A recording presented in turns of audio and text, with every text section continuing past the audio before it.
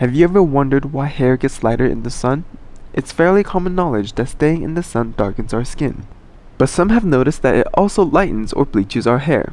Why does the sun darken skin but lighten hair? Doesn't it seem contradictory?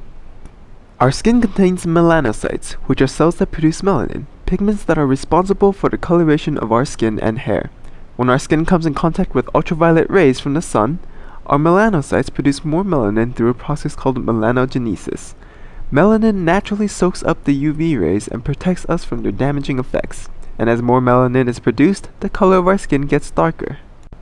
So what about hair? Shouldn't our hair get darker too? The difference here is that skin is a living organ. Melanocytes are able to continuously supply melanin. Our hair, on the other hand, is composed of dead cells that contain only the initial load of melanin given by the cells at its roots. UV rays penetrate our hair and disassemble the melanin pigments into smaller compounds that do not produce color as effectively, resulting in a lighter hair color. Well, that's one way to dye your hair without using nasty chemicals that cause all sorts of problems.